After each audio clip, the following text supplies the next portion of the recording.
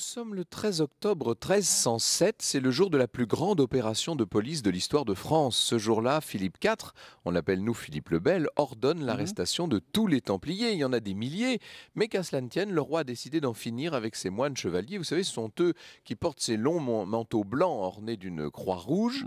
L'ordre avait été fondé près de 200 ans plus tôt et vous savez qu'il assurait la sécurité sur les chemins des croisades et qu'il faisait également plus ou moins office de banquier. Mais pourquoi le roi décide de les faire arrêter comme ça ?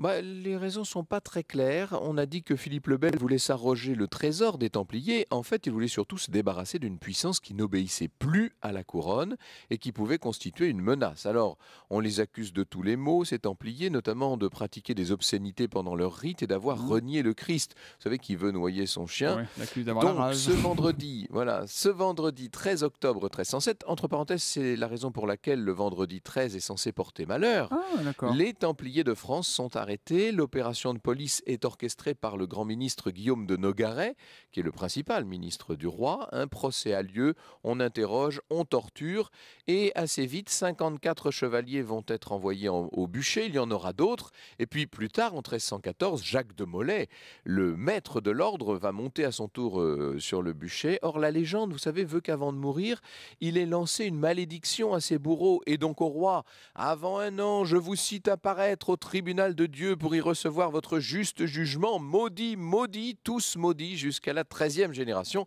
C'est une citation du roman fleuve Les Rois maudits de Maurice Druon.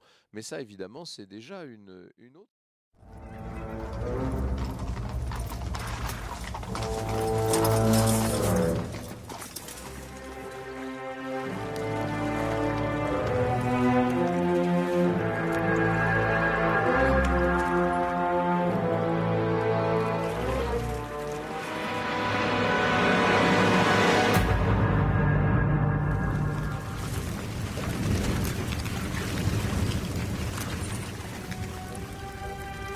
Clément, chevalier Guillaume de Nogaret, roi Philippe, avant un an, je vous cite à apparaître au tribunal de Dieu pour y recevoir votre juste châtiment.